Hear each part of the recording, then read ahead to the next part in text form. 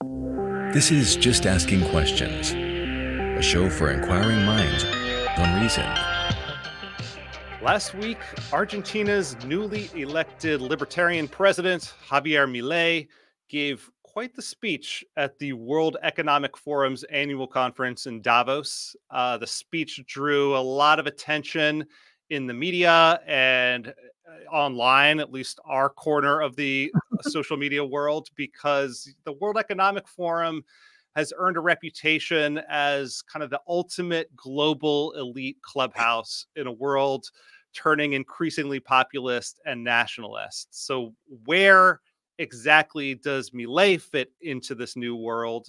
For this episode, Liz and I wanted to go through his speech together and try to figure that out. And we've invited Argentine political scientist Marcos Falcone, who's project manager at Argentina's Fundación Libertad, to help us out with that. Marcos, thanks for joining us. Thank you, Zach and Liz, for the invitation. Sure. And, before we get into the speech itself, I thought it would be helpful to talk a little bit about the World Economic Forum and what it stands for, what its goals are, and kind of talk about Milei's presence at that conference in Davos. Milei's introduction was given by none other than our favorite supervillain-esque German professor, Klaus Schwab, founder of the WEF. Let's hear a little bit of Schwab's introduction.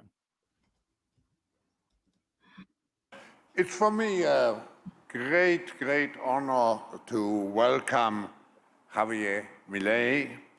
As you know, he's the freely elected president of Argentina. I think sometimes people would say with more radical methods, but you introduce a new spirit to Argentina, making Argentina much more related to free enterprise, to entrepreneurial activities, also to bring Argentina back to the rule of law. So we have a very extraordinary person among us today. And of course, we are all eager to listen to you. And again, a very cordial welcome to the World Economic Forum. All right. So generally pretty cordial. Milei is radical, but he's bringing markets and the rule of law to Argentina, so maybe not all that bad. The WEF is not, contrary to some of the theories out there, some sort of communist organization. They're not reflexively hostile to markets. They just, in my view, look at them as tools to achieve certain social ends because they're corporatists. And I have to imagine, having watched the speech, that he was not expecting what happened next, because we'll see soon that Milei goes directly for the jugular of what the WEF is actually all about. Or maybe he just doesn't care. He's 85 years old. Maybe, just want to YOLO, spice things up, see what happens. Any thoughts, Liz or Marcos, about just kind of the WEF, Klaus Schwab, Davos? I mean, they're sort of cringe technocratic central planners.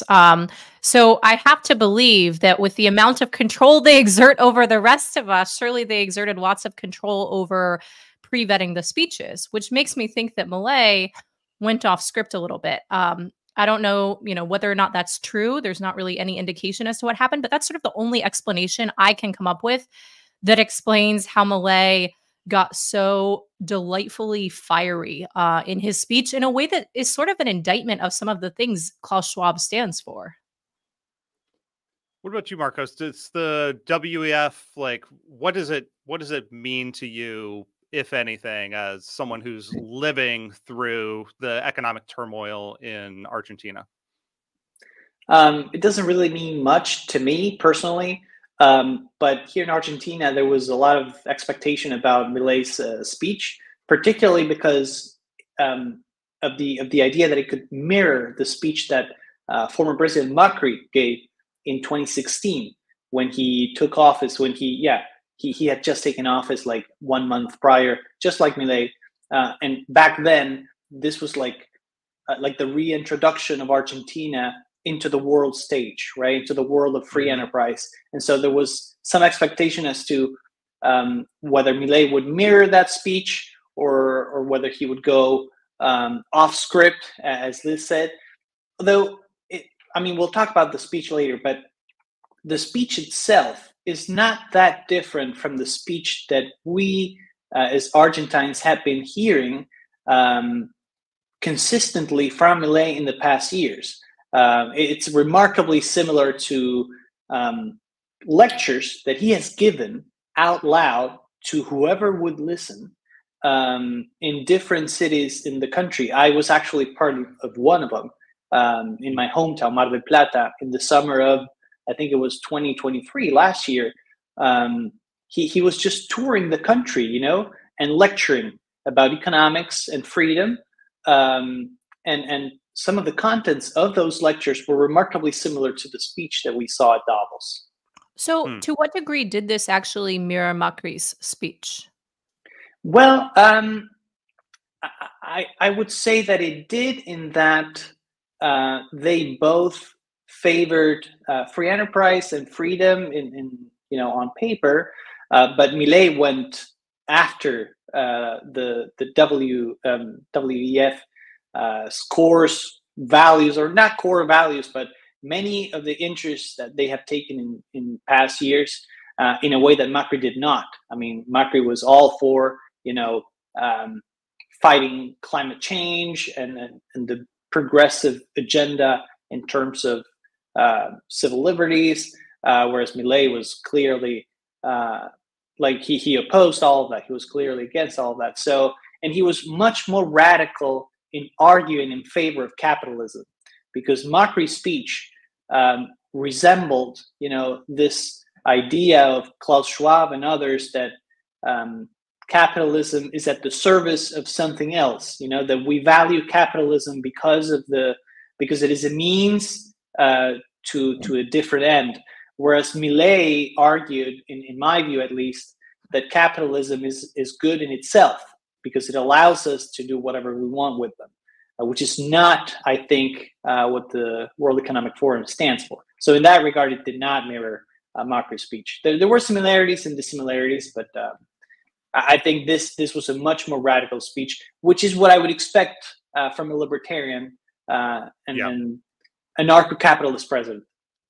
Yeah, and that's why I think it is important going into this to understand the values of the WEF and to not get distracted by some of the strange theories about the WEF. And I'll not so humbly recommend one of my previous videos on this called "Forget the Great Reset, Embrace the Great Escape," that that kind of lays out what the WEF is actually all about, which is not necessarily a nefarious agenda to turn us all into transhuman AIs or something like that, but more so a kind of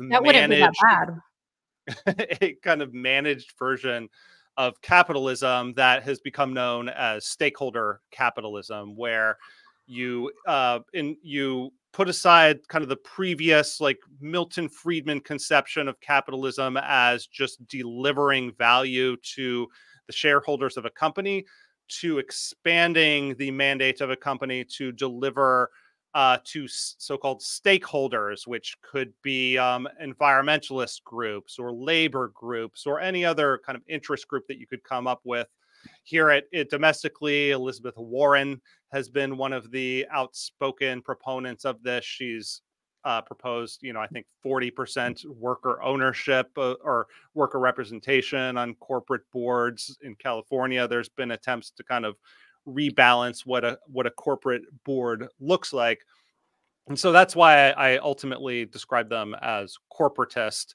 And I think in kind of the furthest, the most extreme instantiation or example of where this heads would be China, where they actually put government, party officials on the corporate boards. So the stakeholder is actually the government itself, and that gets into outright fascism. So it can lead to really bad places.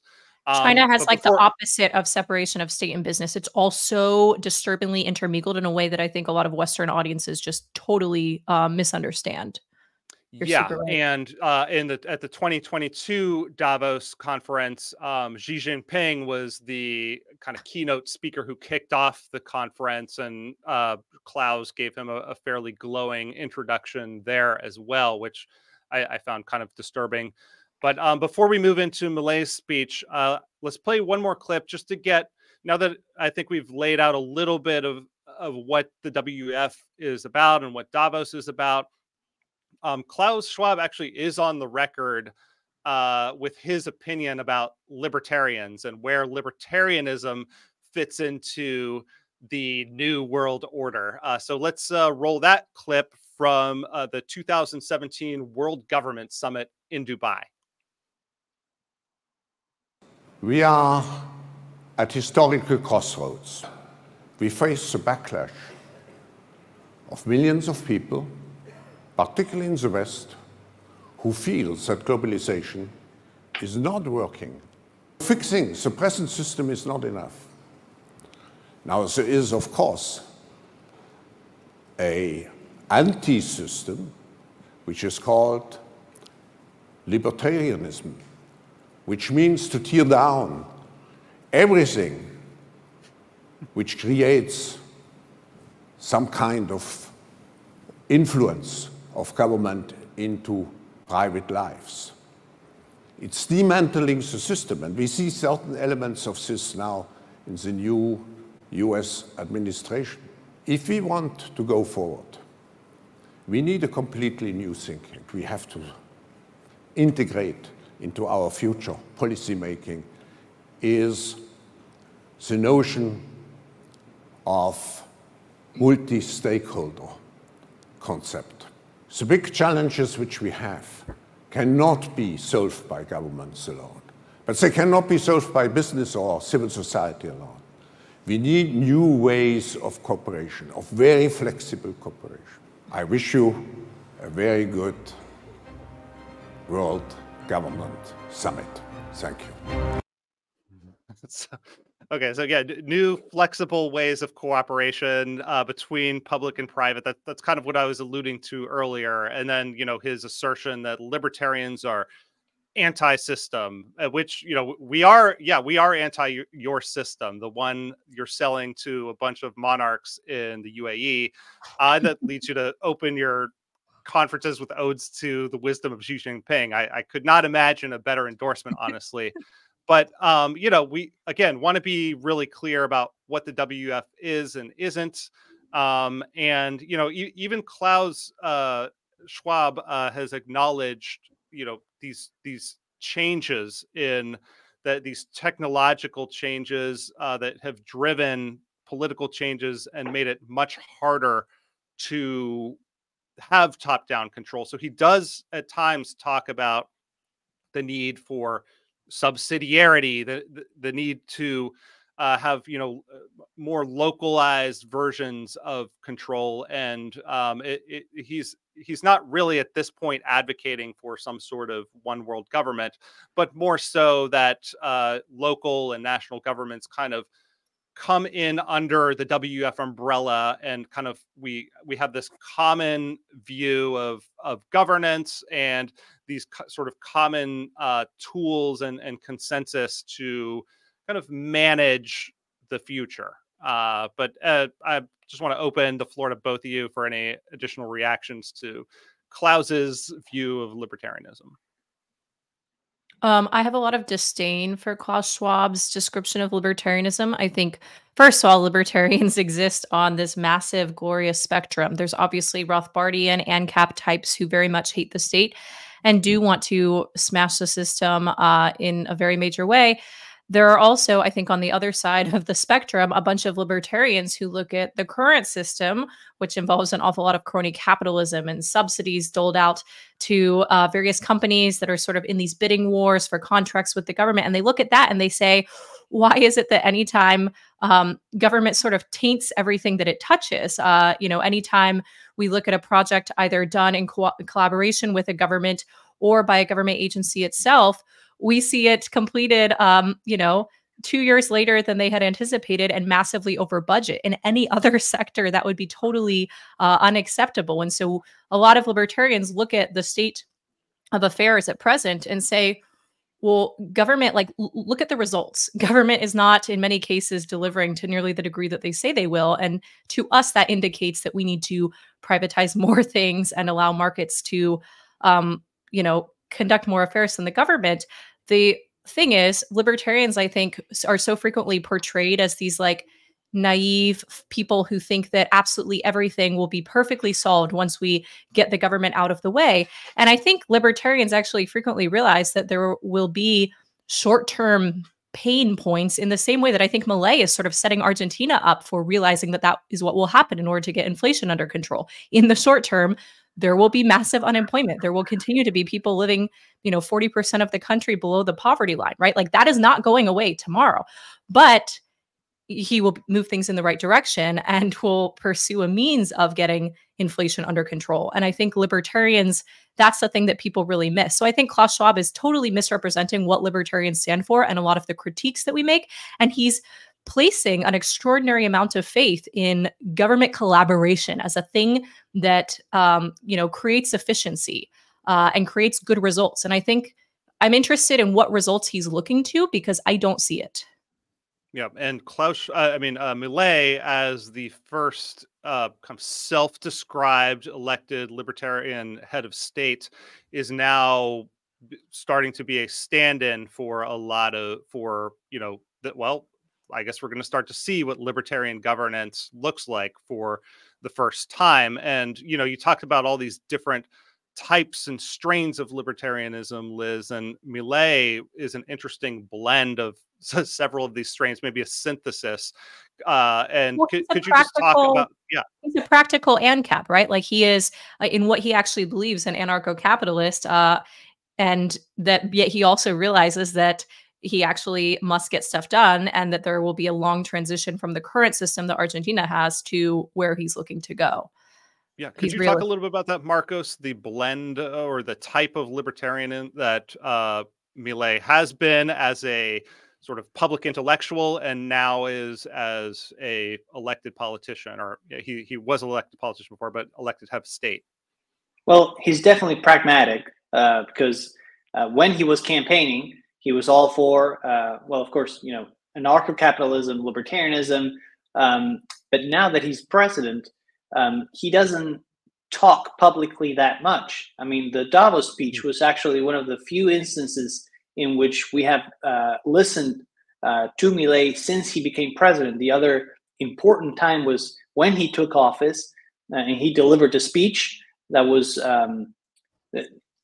libertarian spirit, in which he also warned about not just short-term or a bit of pain, but he warned of a lot of pain because of the situation in which the country finds itself. But it's interesting because the measures that Milei is proposing through a decree first in late December, now through a law, through an omnibus bill that is being discussed in the House of Representatives, which we can talk about later, are libertarian in some aspects, and in some aspects not so much, right? So he is pushing for deregulation to a point that no prior government has ever done, and that is extremely positive. And he's trying to go against crony capitalism, and he's trying to go against these corporatists that say that they claim they defend capitalism, but they don't. They just defend their own businesses. And in some aspects, Milei is just being orthodox, and not that libertarian, but rather classic conservative, right? Like trying to achieve, for example, a fiscal balance. Argentina, he inherited a fiscal deficit that is pretty high, and he's now trying to reduce public spending, but also increase taxation. So it's funny because Milei claimed before the election that he would cut his arm before proposing a tax hike, but his government actually is proposing a tax hike right now. So a tax hike on who? Those are exports and imports. Is that right?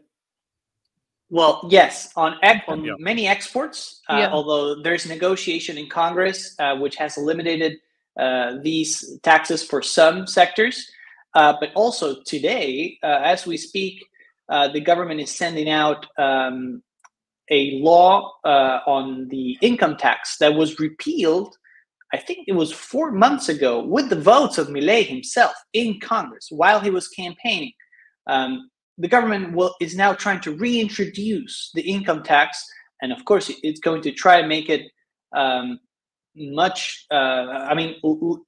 it's trying to make it less costly for the families, for individuals, but it is definitely reintroducing it. There's no way around it.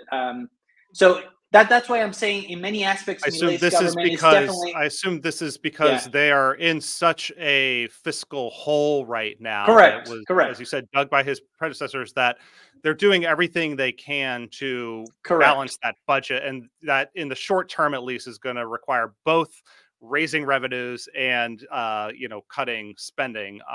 Correct. Well, have we checked? They're also right. Like maybe he's making good on his promises. Yeah, is he a one-armed president now?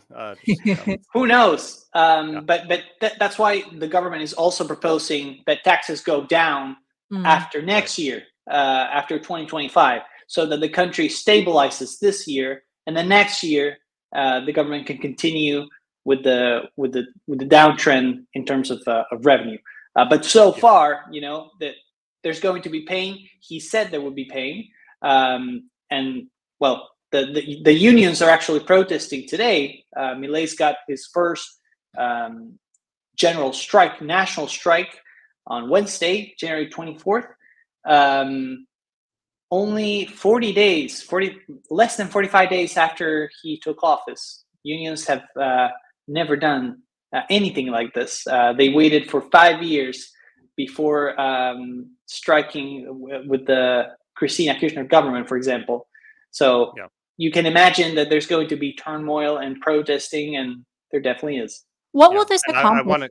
The protests in the streets, I want to talk about this more later, but I'm curious, I was reading about how it's some 200,000 who are expected to be protesting in the streets of Buenos Aires today. And obviously people protesting all around other Argentine cities, but also there's a massive protest planned in Berlin for Argentine expats living there. I know New York City has protests planned where I live. San Francisco has protests, right? This is a massive thing. But what does this do? Is it just this work stoppage? I know unions have a lot of power in Argentina, but Marcos, what's the effect going to be? Yeah, they basically try to prevent workers from going to work. So this is why if demonstrators find open stores, for example, in downtown Buenos Aires, they will probably try to force them to close. So it's kind of ridiculous. The government has actually the government put in place a phone line where people can denounce whether they're being forced to stay at home and not go to work by a union representative. And they claim that they have received more than 60,000 reports of people who have been threatened not to go to work because the country needs to strike against Milei. So there's a lot of violence involved, implicit and explicit, in this strike. But what they try to accomplish is mostly symbolic, I would say. Since the omnibus bill is scheduled to be debated and possibly approved shortly, they want to show that there is unrest, that the people are against this law, that the law shouldn't pass, that the decree that Milei signed in late December must be overturned by the courts. and they want to show the world, and this is why they're also striking in San Francisco, New York, Berlin, Rome. They want to show the world how terrible, Milei's policies are, which of course they're not. But this is typical. They did this to Macri too, even when Macri's policies were not as as pro-capitalist as Milei's. So why wouldn't they do this to Milei? It's a little the people who protest, yeah. It's a little bit of the same as the US phenomenon, which is where for years and years, whenever a presidential election came around and it looked like a Republican was going to win, Democrats would claim this is the most important election of your lifetime, get out the vote.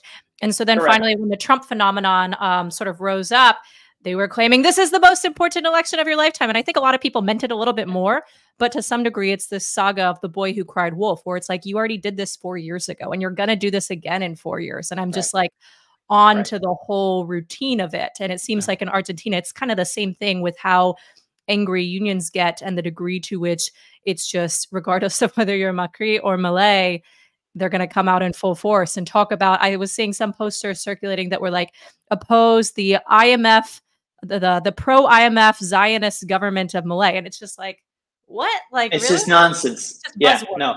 As long as the government is not Peronist, they will protest. That's what they do. And we're going to dig into some of the substance of Milei's legislative agenda and those decrees near the end of the conversation. But one thing that stood out to me in your answer, Marcos, was you were talking about the fact that Milei has not been giving a lot of public statements or speeches since being elected. I find that really interesting because it's like when Trump was elected, there's been a lot of comparisons in the media between Trump and Milei, which are largely ill-founded, but I think it's a lot of it's based on their perceived temperaments and their rhetorical style. And there was this big question mark after Trump was first elected of like, okay, now that he's president, is he going to act differently? And the answer was no, not at all. Milei, on the other hand, it seems like there is a sort of a pivot and maybe a seriousness or like devotion to the mission or focus that was not there for Trump. And so it's interesting that one of his first big speeches is this one. And I noticed in watching it that it was also, and people will see this as we start to play the clips, it seemed a little more controlled. I mean, it was very, he's reading from a script. He's not doing the fiery Milei thing that we see on television clips from his campaign and before that. So let's just get right into the speech and make some observations about both the style and substance of what he's saying. So we'll first run his opening statement. Today, I am present to inform you that the Western world is facing a significant threat.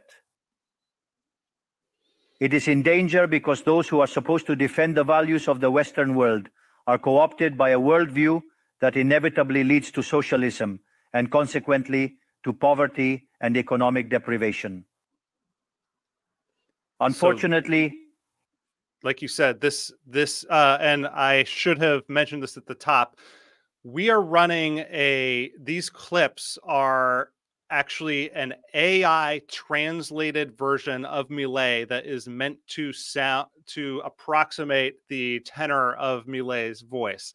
So some clever person ran the transcript through one of these AI voice generators and created this, this AI approximation of Milei's voice, and then it actually syncs his mouth to the word. So this is a weird, 2024 thing that we're doing here. I just wanted to disclaim that as loudly and forcefully as possible, and mention that, as always, we will link to our sources and the original transcript that you can watch.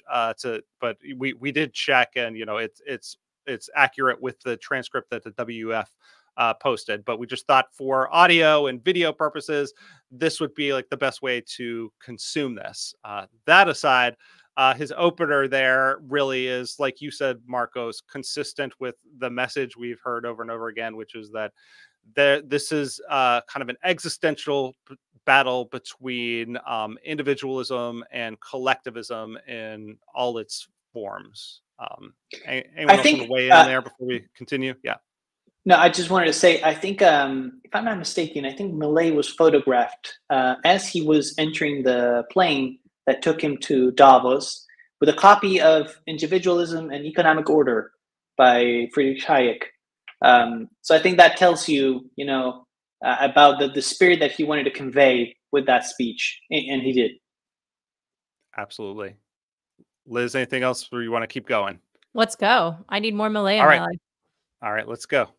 In recent decades, motivated by some well-intentioned desires to help others and others by the desire to belong to a privileged caste, the main leaders of the Western world have abandoned the model of freedom for different versions of what we call collectivism.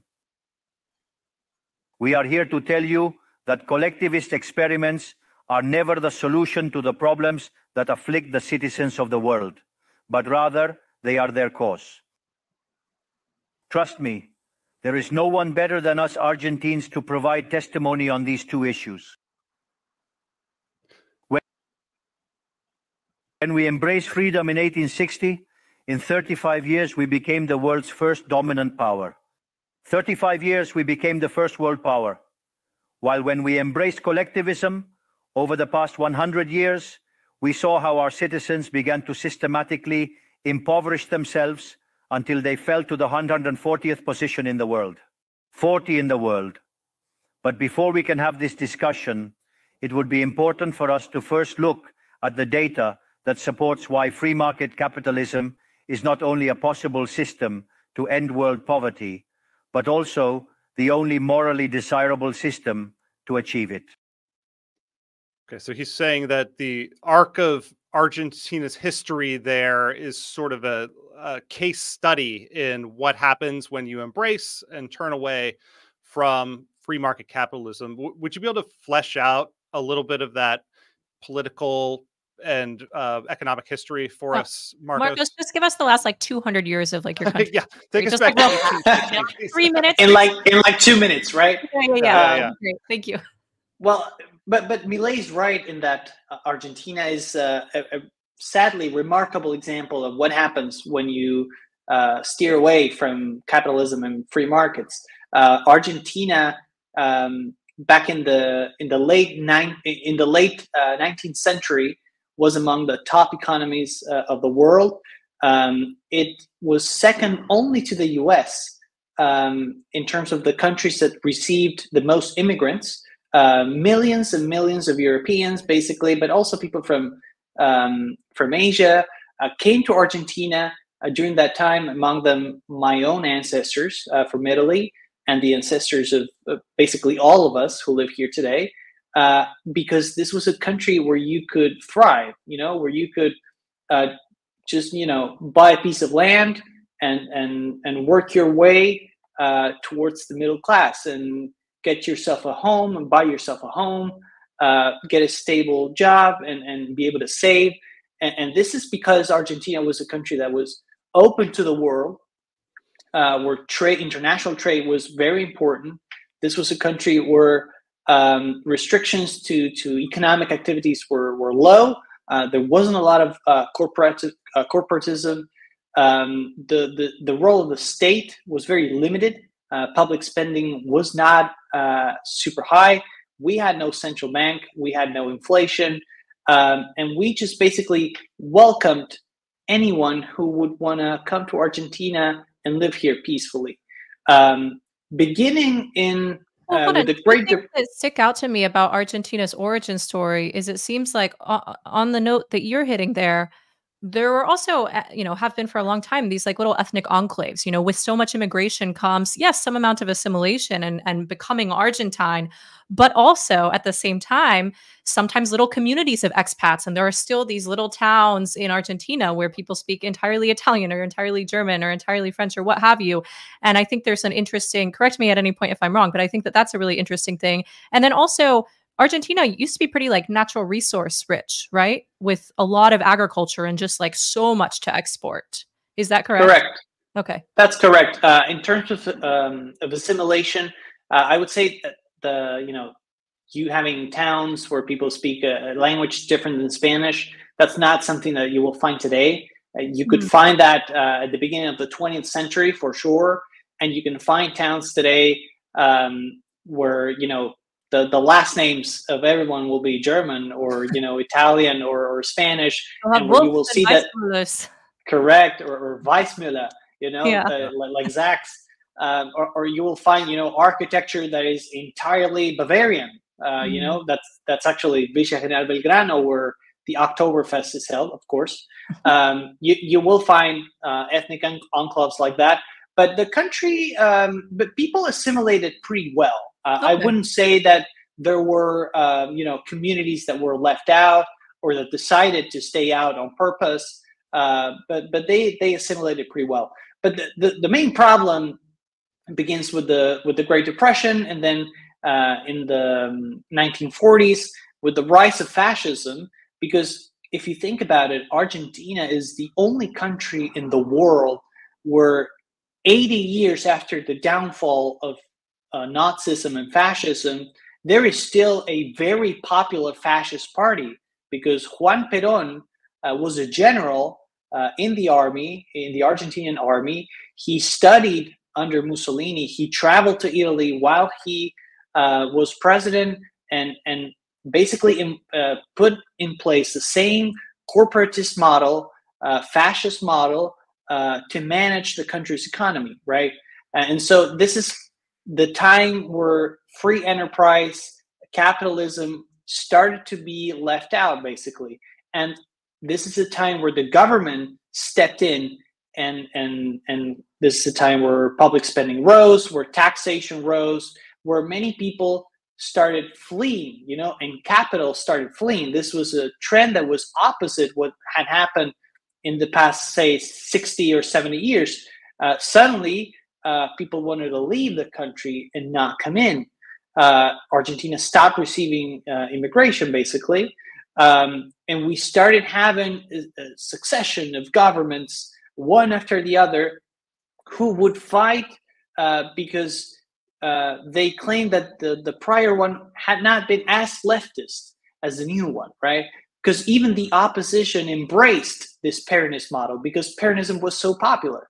And it was popular because Perón basically handed out all of the money that the country had, until there was none left. And of course, there was also no incentives for generating wealth, because if you're just going to confiscate it the way he did, with nationalizations and confiscations and measures like that, well, of course, no one's want to give you anything in the future. So yeah, this is how Argentina started falling in the indices of economic freedom, but also in terms of GDP per capita, for example, because at the beginning of the 20th century, Argentina was very similar to Australia and Canada. These are two countries that are also small in terms of population. They're also huge in terms of the land that they have, but the trajectories have been very, very different. Australia and Canada are part of the first world, if you will. Today, they're rich nations. They have their problems, but they're nowhere as similar as Argentina, where we have a poverty rate of about 50%. So Argentina is indeed a perfect example of what happens when you basically abandon capitalism and liberalism in the old sense. And so I'm glad that Milei talked about this at Davos. And the that history likely helps explain partially why Milei is so attuned to the ways that collectivism can come from many different directions. It can come from parties that are more right-leaning or left-leaning, and Argentina seems like has had mixtures of both of those things. And we'll get to his definitions of collectivism in a minute, but let's roll the next clip, which is about capitalism itself and why he thinks that it is worth Argentina embracing. When studying per capita GDP from 1800 to today, what is observed is that after the Industrial Revolution, global per capita GDP multiplied by more than 15 times, generating an explosion of wealth that lifted 90% of the world's population out of poverty.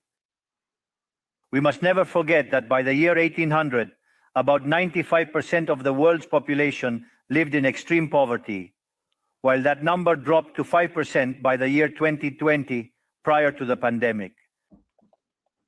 The conclusion is obvious. Far from being the cause of our problems, free market capitalism as an economic system is the only tool we have to end hunger, poverty, and destitution throughout the planet. There is no doubt that free market capitalism is superior in productive terms. The left's doxa has attacked capitalism for its moral issues, for being, according to them, as its detractors say, unjust. They claim capitalism is bad because it's individualistic, and collectivism is good because it's altruistic towards others. And thus they strive for social justice. But this concept that has become trendy in the developed world recently, in my country, it has been a constant in political discourse for over 80 years. The issue is that social justice is unfair and doesn't contribute to general well-being. On the contrary, it's an inherently unfair idea because it's violent. It's unfair because the state is financed through taxes, and taxes are collected coercively. I love the point that he's making there, which is that collectivism is coercion. Collectivism is coercive. Collectivism is not altruistic. And for whatever reason, that mythology of collectivism as altruism has just seized people's imaginations for so many decades, you know, the young and the old alike. And I really love how Milei is just throwing cold water on all of this and saying, absolutely not. Under no circumstances is this actually the thing that truly maximizes good. This is something that coerces other people and uses, you know, ill-gotten gains, money stolen via taxation to attempt to enrich the masses in a way that frequently tramples all over people's individual needs and desires. To me, it's just the perfect encapsulation of so much of what is wrong with the West. And he's referencing empirical data to support that, which is on his side. You know, we love our world and data charts here. This is the hockey stick showing, you know, massive growth in world GDP over post-industrial revolution. And then, of course, the plummeting share of the population that's living in extreme poverty. So he's making that argument, that empirical argument, that which is very well supported, that markets have brought prosperity to the world. But then at the same time saying, you know, the left's attacks on this are ill-founded and based on this notion of social justice, which he thinks is flawed. And I saw a lot of conversation and pushback to his criticism of social justice.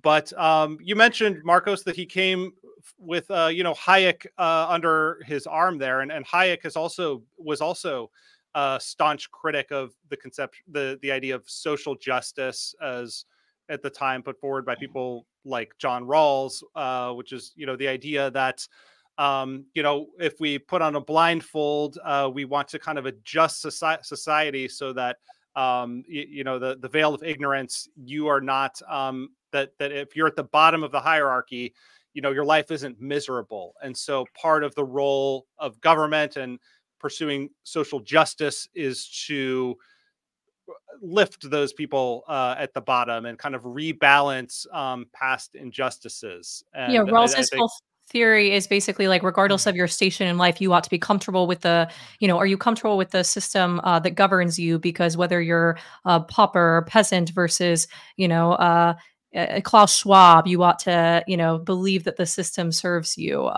equally. Yeah. And the critique of that, you know, it's a very strong philosophical argument that it's hard to pick apart. But you know, Hayek's critique of this, and I assume Milei's, he doesn't really go into it in this speech, is that by focusing on this this notion of social justice, which somehow never really gets concretely defined.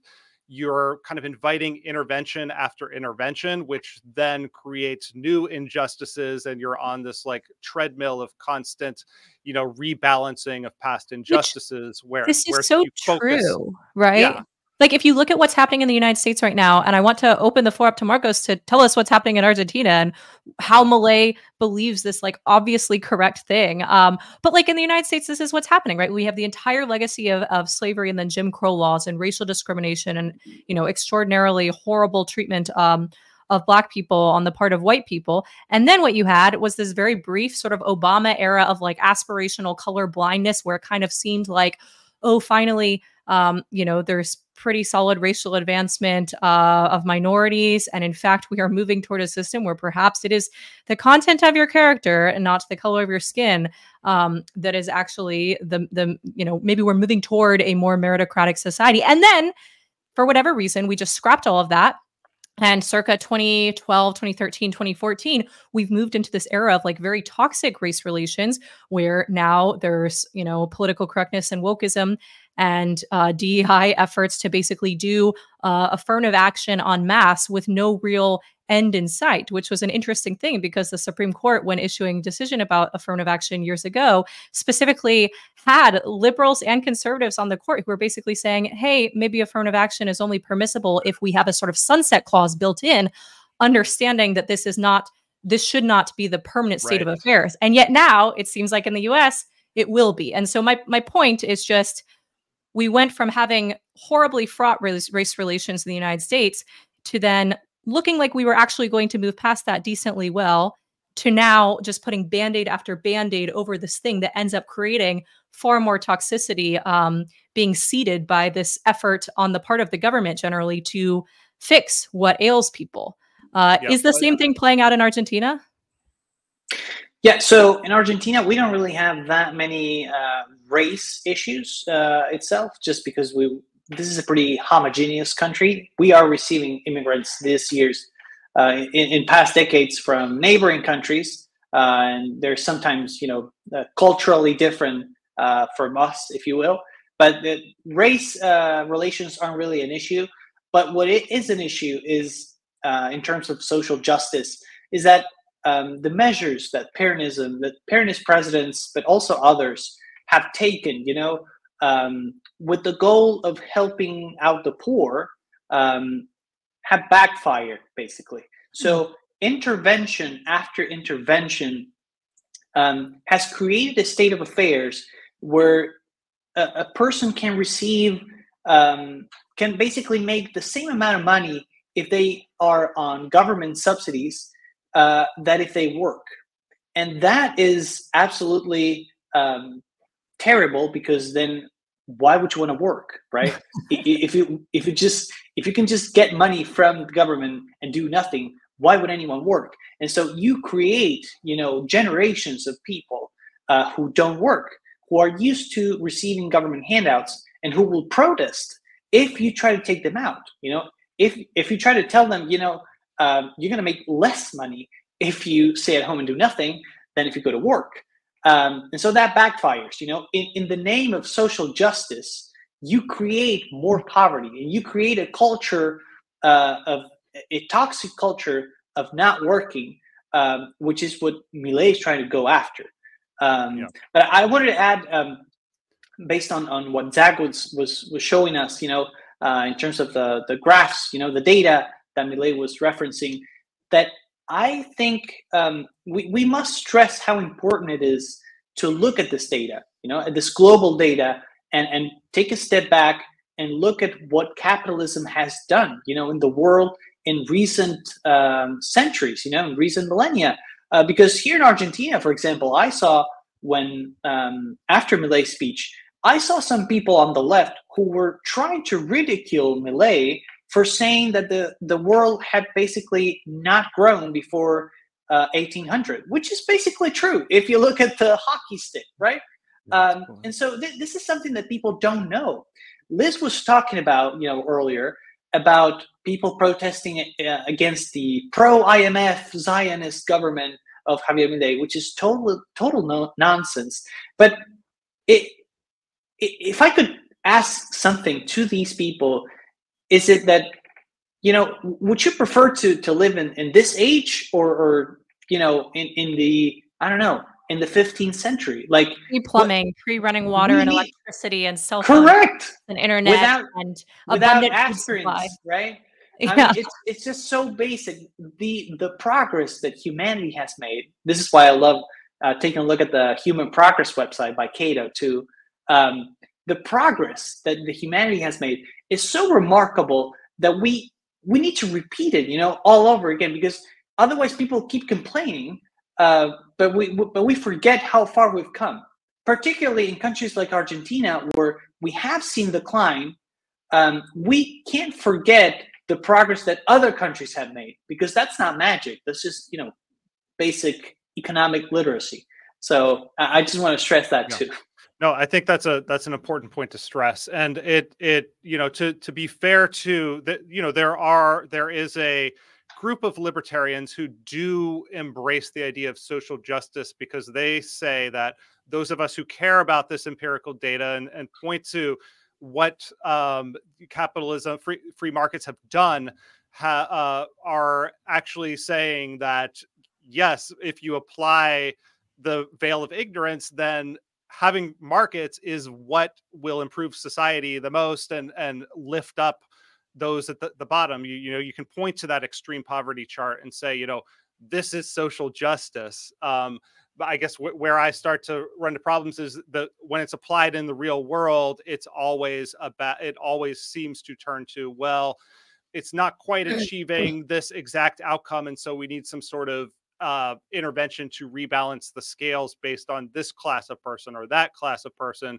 Whereas libertarians, you know, the classic way to the classic metric or, you know, approach you would use is just justice. Like, and justice is about individuals being wronged and being made whole.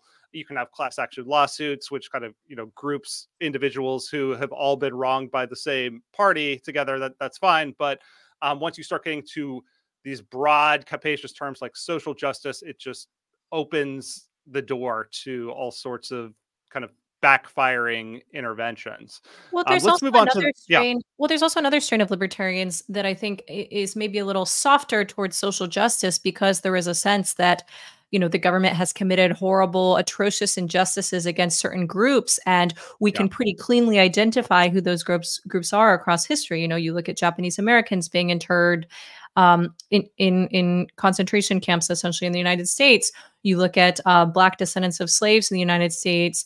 And I think sometimes libertarians who are softer towards social justicism look at that and say, well, wait a second, if we're in any way consistent and principled in our opposition to government coercion, look at the horrific coercive action that governments have taken against these groups of people over time. But the way in which I think they're ultimately really wrong is that attempting to solve this via other government means, based off of what we know about how incompetent government pretty much always is, this won't actually solve the problem, nor will it ultimately quell people's complaints that there's some sort of grievance, that they have some sort of grievance, or that there's been some injustice perpetrated against them, right? Like, I don't think anything will ever fully make people whole again. And I think it's very hard to suss out which people even need to be made whole. And you get sort of into a situation where we've got a system for doing that, which is taking things to court and suss. So like, if you're a family that has been wronged by the federal government, your family was interred during World War II, or you're a Black family whose land was taken by eminent domain, like, there are methods for achieving justice, but it has to be much more on an individual case-by-case basis rather than a blanket approach, I think. Yeah, in a sense, the OG eminent domain was like, you know, enslavement.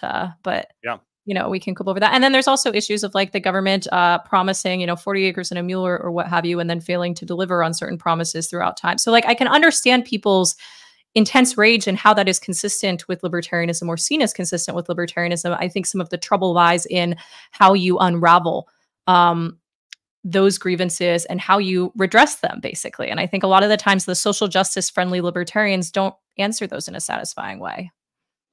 Let's move forward to the next part of Milei's speech, which is digging into why the West is in jeopardy.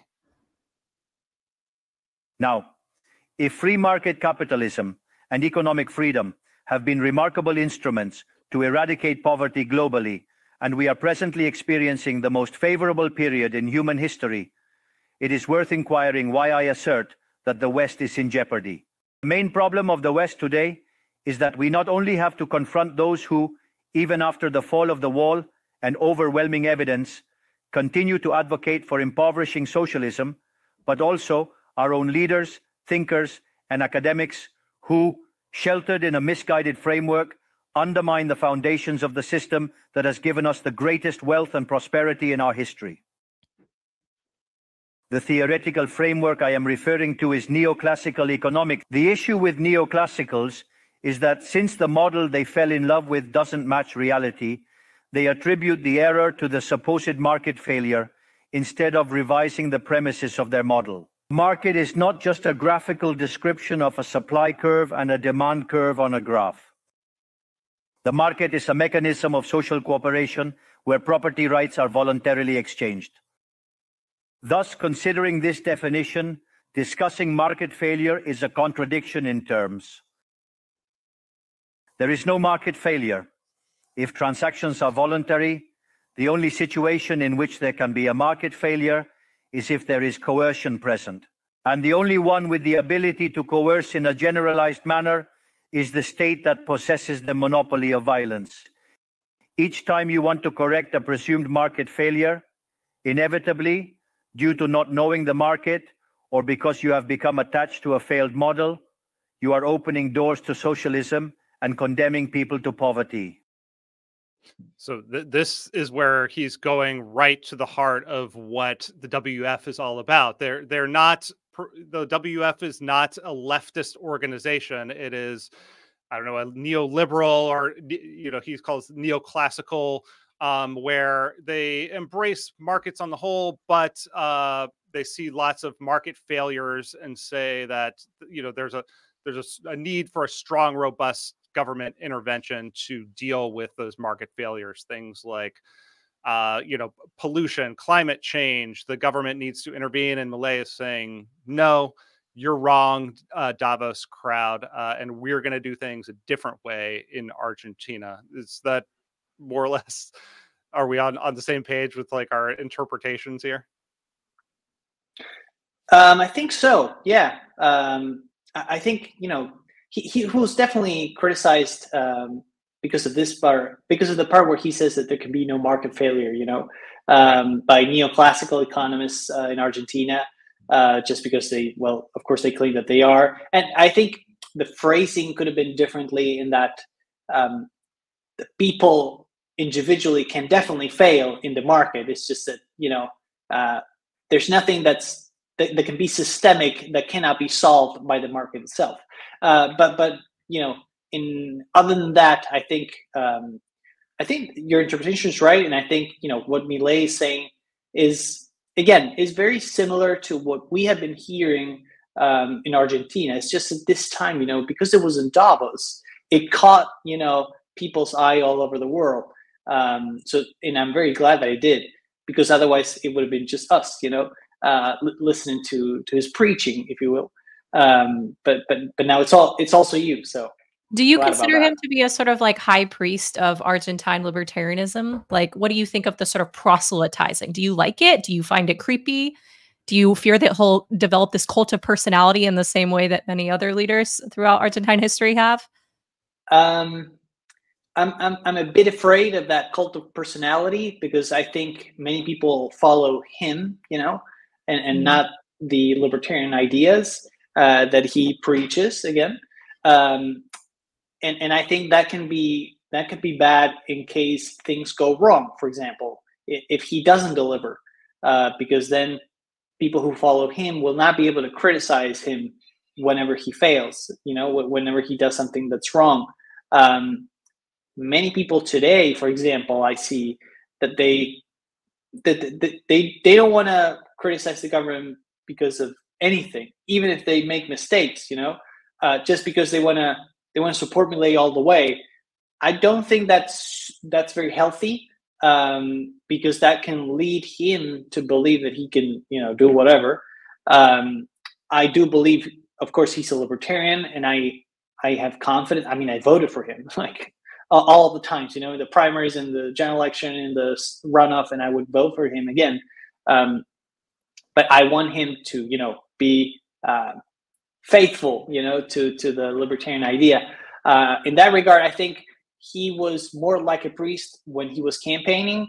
Again, he's not talking much right now. I think that's very strategic. I think he has definitely adapted to being president, which is a good thing, because there was this, concern that Zach was talking about earlier, that he would be, like Trump, and he would just keep talking as president all the time and doing nothing. But Milei is not one of those. I think he is like strategically receding, from the public eye as the nasty, job gets done, basically, because of course, raising revenue for the government is something that, would be unthinkable under a libertarian government. But again, his priority now is to stabilize the country, avoid hyperinflation, and then, transform the country. So I think that's why he's not talking much. But he can, if things, turn right for him, if he is able to deliver, if this law that he's sending out to Congress gets passed, and we start to see a recovery, an economic recovery in future months, I think he can go back to the, to the priest role from which he has receded in recent months. It's going to be interesting because he's staking out this is a very doctrinaire libertarian position that really differentiates him from the kind of more liberal governance that the WEF would suggest, where he's saying literally there's no such thing as a market failure. And so it's kind of like where the policy rubber meets the road for a libertarian, because there will be situations where some sort of voluntary transaction results in an externality. It results in something that costs other people something, and kind of the doctrinaire libertarian approach to that is, well, they should be compensated they should be able to bring a suit. They should be able to bring a tort through the courts and get compensated for that. That's not at all how the modern world is governed. We're governed via regulation to avoid that kind of extreme liability from like an oil spill or air pollution or something like that. So it's going to be, I think, and where it's like something to watch and kind of like empirically observe, like, first of all, will Milei be able to apply that in Argentina, which we can talk about later because we can get into the politics. But then if he does, what happens when some sort of environmental cost is incurred? Let's go to the next clip. Let's keep forging ahead. And this one is where Milei starts to get into the culture wars a little bit, which we've heard him weigh in on in the past. Libertarianism already establishes equality between sexes. The cornerstone of our creed states that all men are created equal, that we all have the same unalienable rights granted by the Creator, among which are life, liberty, and property. This radical feminism agenda has led to increased state intervention, hindering the economic process.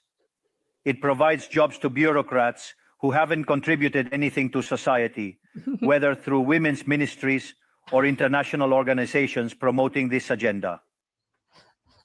Another conflict that socialists pose is that of humans against nature. They argue that humans cause harm to the planet and that it must be protected at all costs, even advocating for population control mechanisms or supporting the controversial agenda of abortion rights. Unfortunately, these harmful ideas have strongly permeated our society.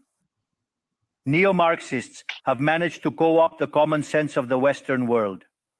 They achieved this through the appropriation of the media, culture, universities, and yes, even international organizations. The final case is very serious, as it involves institutions with huge influence on the political and economic decisions of the countries in these multilateral organizations.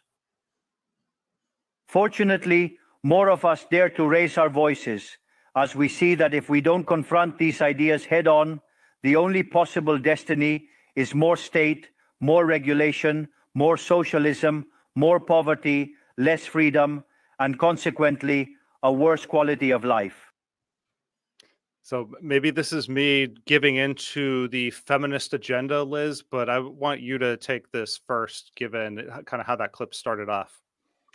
Well, I tend to go back to the old, like Ruth Bader Ginsburg line, amusingly, which is like, I ask for no special favors. All I ask is that my brethren take their feet off my neck. And it's very much, I think, the thing that's interesting is that today's feminist movement has sort of yassified or girl bossified the Ruth Bader Ginsburg mythology into something that like she didn't actually believe. She was legitimately this very old school second wave feminist type that's just like equality between the sexes. That's all you need. You don't really need special treatment beyond that. And that's where I stand. I mean, I don't feel as though my life is made in any way worse by dint of being a lady in the United States, in the developed world. I mean, that's just a laughable premise to me.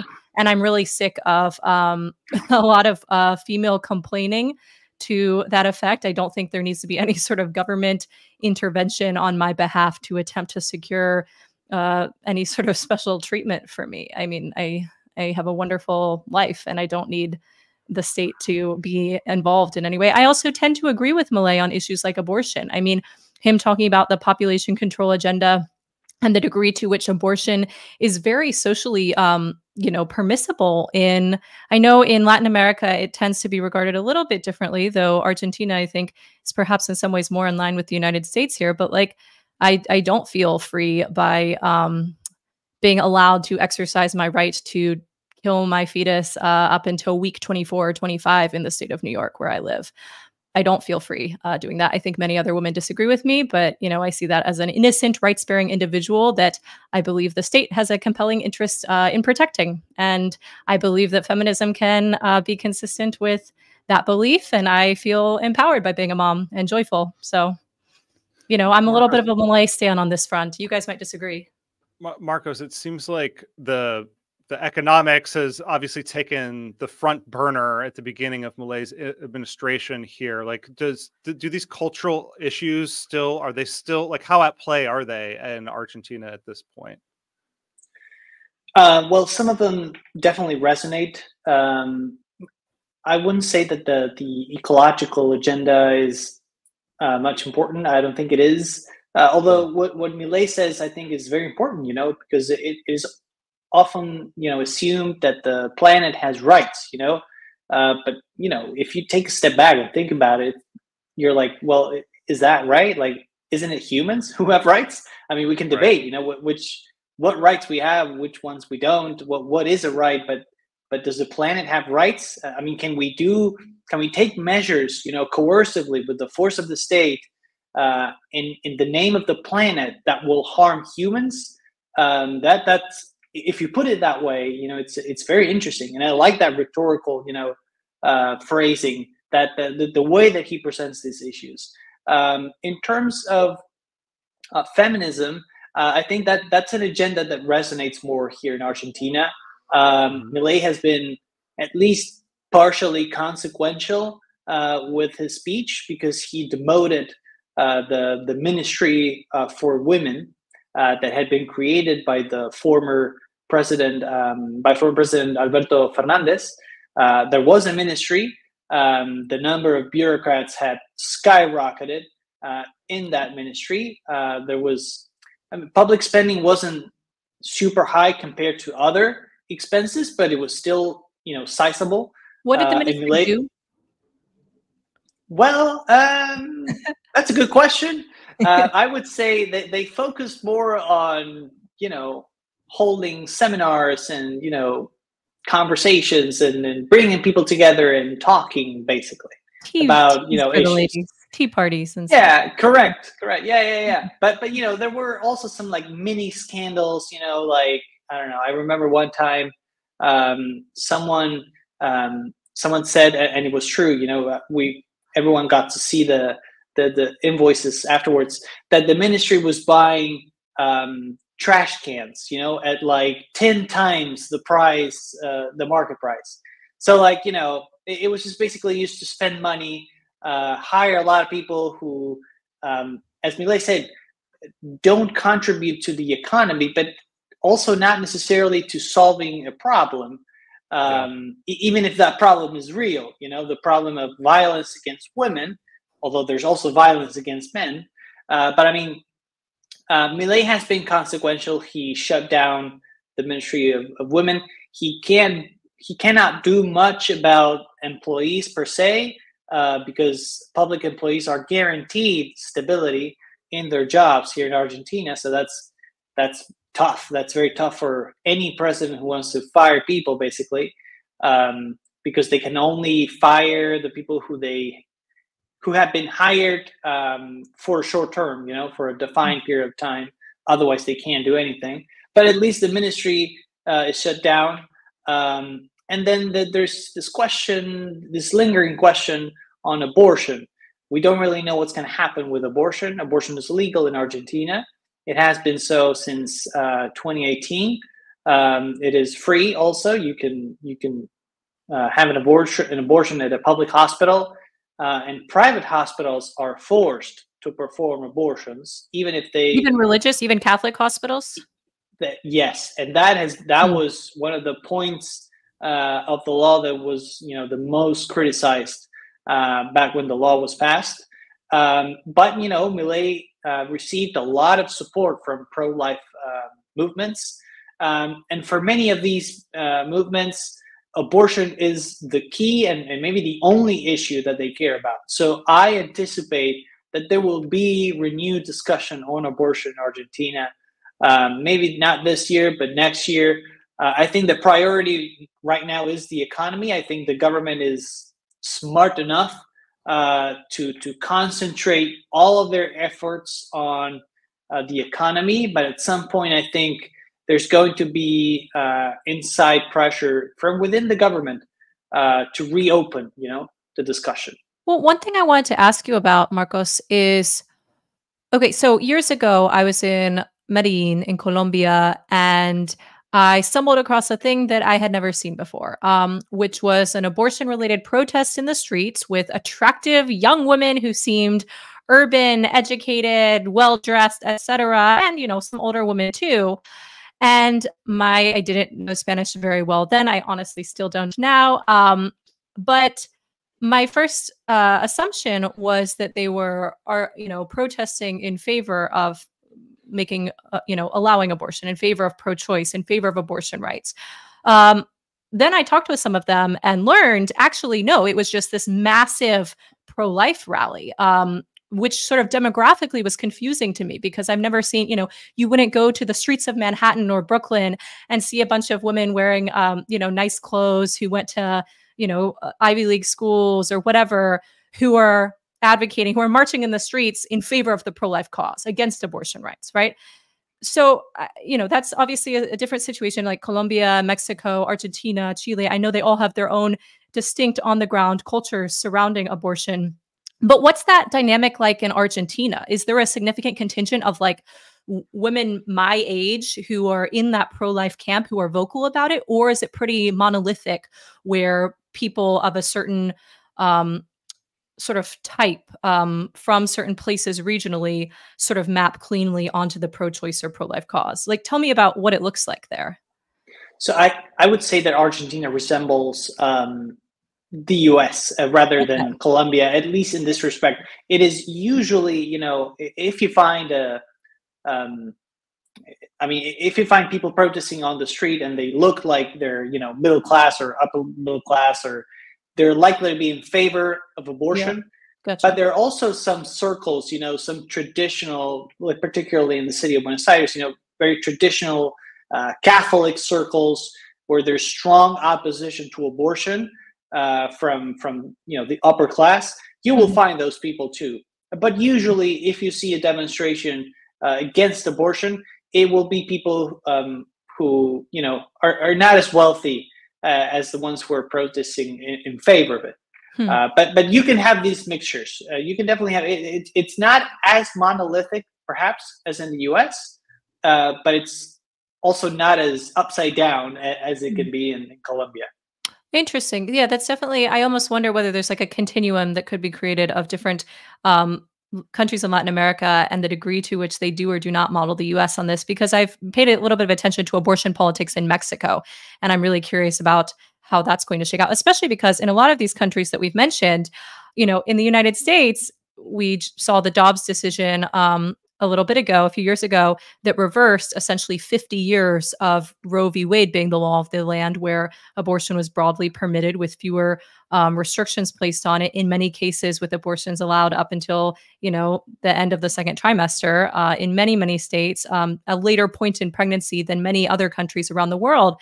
But the thing that's really interesting is we've seen in a lot of Latin American countries, it's only been in the last 5 years or so that abortion has been made legal in a lot of these places. And that's sort of an interesting, I'm curious about what that dynamic will look like going forward. And to some degree, it's like the right feels less enduring and less entrenched if, it was only sort of enshrined in law within the last few years. That's something that can still very much be changed, I think.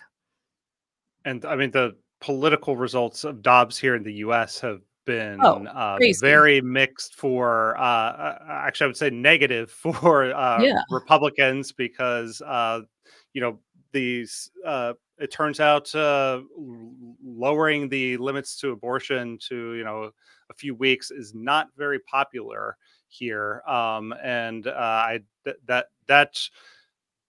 if Argentina is going to roll it back countrywide, that would be very different than what happened here in the U.S., where it was kicked back to the states. And I imagine there would be quite a backlash to that kind of move. Well, we've also seen an interesting backlash, an interesting thing in the United States, which is where the mechanism by which these rights are decided has sort of, as the right has become imperiled, the mechanism by which people are looking to decide it has shifted. Like we saw, instead of this being decided at the legislature level or via, executive order, we've seen, like in Kansas, for example, the constitutional amendment being added and people coming to the polls to vote on this. So then basically you have this backlash effect where people are enshrining this in a more enduring way, which I think is kind of the opposite of what a lot of pro-life Republicans thought would happen.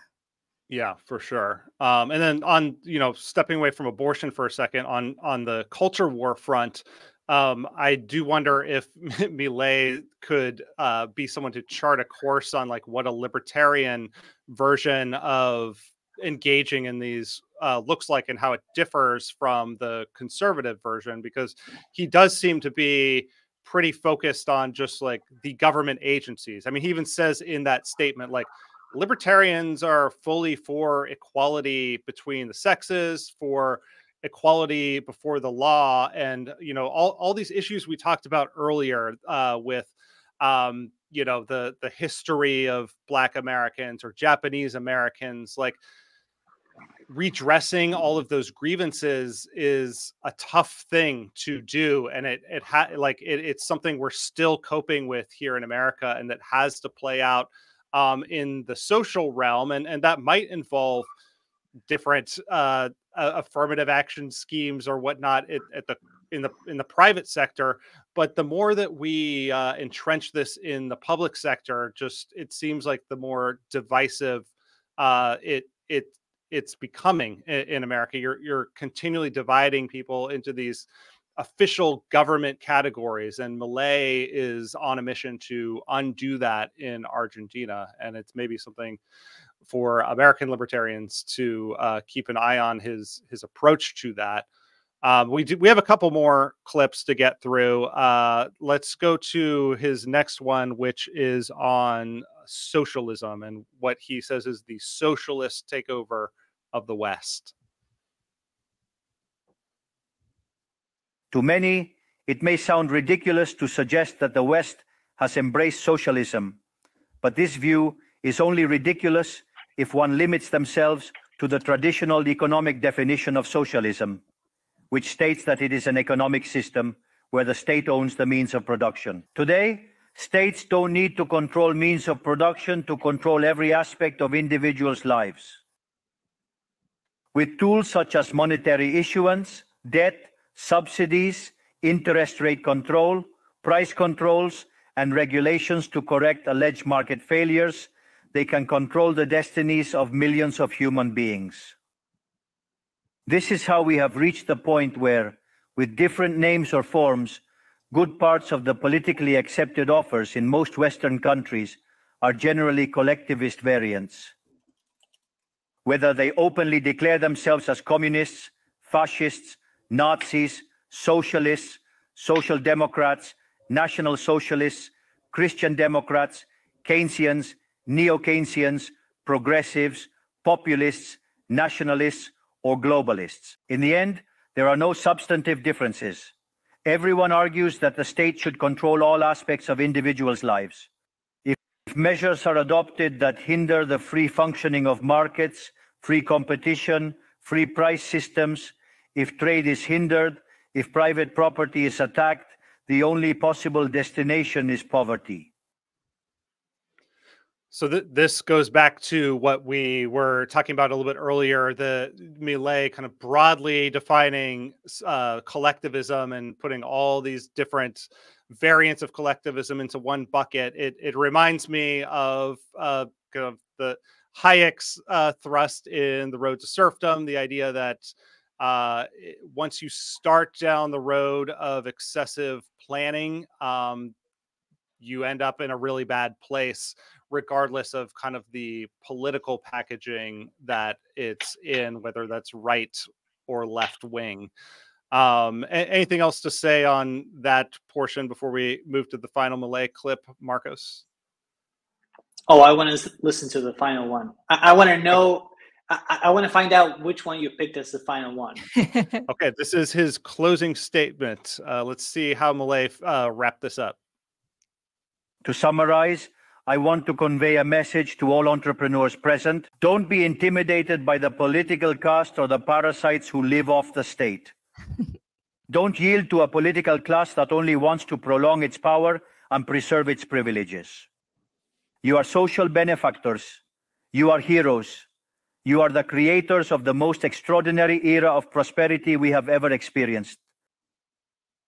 Don't let anyone say ambition is immoral. If you earn money, it's because you provide a superior product, better price, contributing to well-being. Do not yield to the advance of the state. The state is not the solution. The state is the problem itself. You are the true protagonists of this story, and know that from today, you have Argentina as an unconditional ally. Thank you very much, and long life freedom, damn it. Long live freedom, damn it. That is you know, that's how I end all my phone calls. Every time Zach and I get off the phone. Yeah, a very Ayn Rand ending to that. How does that make you feel, Liz? I mean, I feel extraordinary joy swelling deep within my soul every time I hear Milei say, "Long live freedom, damn it." No, I mean, I think it definitely strikes objectivist tones at the very end. And I think it's actually, how insane is it that this stands out to such a degree? Because we've had so few great communicators for the idea that, like, no, greed is good. Maybe not in such sort of brusque, blunt terms, but to some degree, I think it's important to sometimes call a parasite, a leech, and to say, you know, we don't need to have this parasitic relationship with the state. We should not have countries that have that type of system. If you want to pursue making the best possible product and selling it to willing consumers, do that. That's a good thing. That's a cool thing. That's an honest and admirable thing.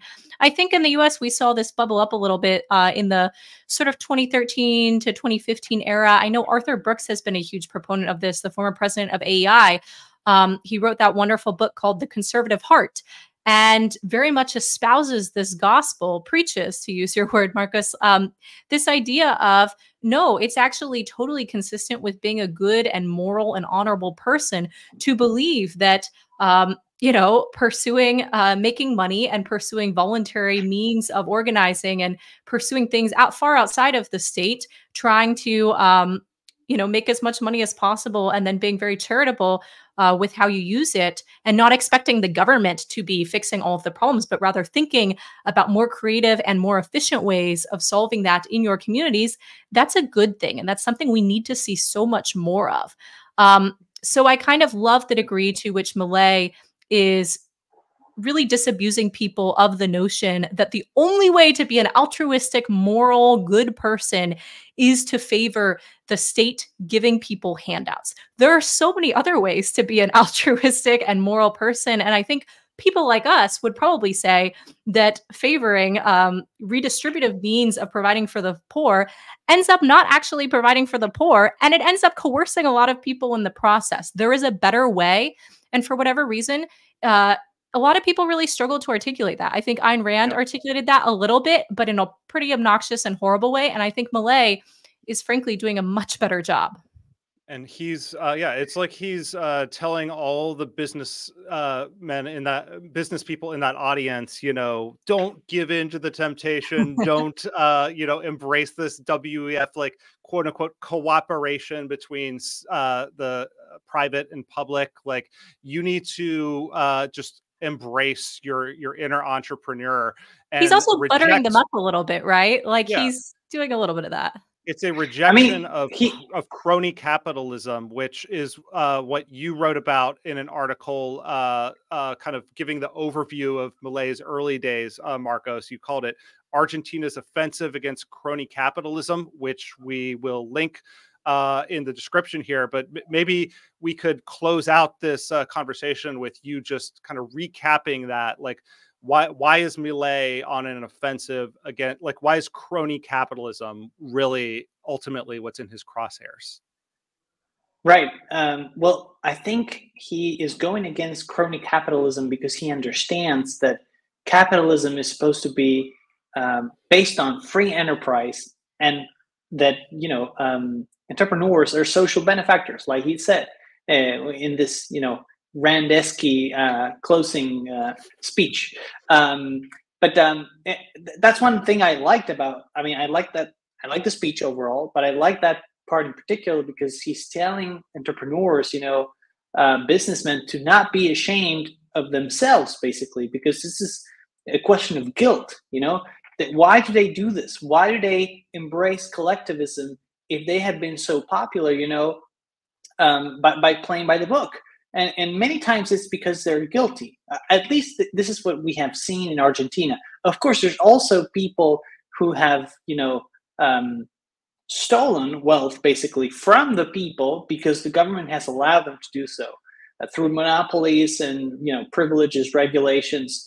And right now, Milei is going against this. He's going against crony capitalism because he's trying to open up markets in different aspects. You know, he's trying to, for example, he's trying to liberate the housing market, which in Argentina had been virtually, you know, shut down because of regulations. Nobody wanted to put, you know, an apartment out for rent because, you know, you weren't able to update, you know, the fees that you charge in 1 year in an economy with rent control on it. Yeah, like they had rent control in an economy with 200% inflation. You know, so that's absolutely insane. But Milei is going against crony capitalism because he is basically trying to tell the businessmen that have lived off of government support, you know, you are done. This is over. I mean, we need to move forward, and the people need to be able to profit. You know, not just companies because of regulations and privileges. So, for example, he's imposing an open skies policy, and he's rejecting price minimums that were designed basically to benefit Aerolíneas Argentinas, which is the state, the government-owned airline. Most terrible airline on the planet. Exactly, which is inefficient, which loses hundreds of millions of dollars a year. And this hurt low-cost airlines. And so it was people, regular people were being forced to pay more to fly. But there's other examples. There's there was the national winemaking policy law, which set maximum prices for wine producers, which limited, the amount of wine that they produced in a country which is supposed to export wine. We even had something that was called like the supermarket shelf law, which regulated how products needed to be displayed in supermarkets, like literally, so that there would be always, 30% for Argentine products, and basically telling consumers what to do. Unions, for example, unions were allowed to keep money, to retain money from employees who didn't even want to be unionized, if they wanted to opt for private healthcare, for example, because in Argentina, unions offer healthcare by themselves, but you can opt out of that. But if you opt out of that, before Milei's decree, if you wanted to opt out of the union-provided healthcare system, the union would still keep money just for transferring out that money to a private insurance. So it's dozens, hundreds of regulations like this. The regulation that says that supermarkets cannot sell aspirins because it is only pharmacists who can do it. It's an insane amount of regulations that were overturned by the decree, or they're likely to be overturned by the omnibus bill, and which is the core of Milei's agenda today. He's going against crony capitalism, and he means it. I hope he means it. I hope all of these things change, and I hope that it is the consumers who benefit from capitalism and not cronies, not the friends of government. And every single one of those thousands of regulations or privileges that he's going after just pisses off some special interest, which likely explains why we're now seeing this massive mobilization in the streets. And we'll be keeping an eye on that and on all the developments, and hope that you'll come back and keep us updated on what's going on there, Marcos. Thank you, Zach. And thank you, Liz, also. Yes, thank you. And thanks for everyone who tuned in. We will see you back here next week. Thanks for listening to Just Asking Questions. These conversations appear on Reason's YouTube channel and the Just Asking Questions podcast feed every Thursday. Subscribe wherever you get your podcasts, and please rate and review the show.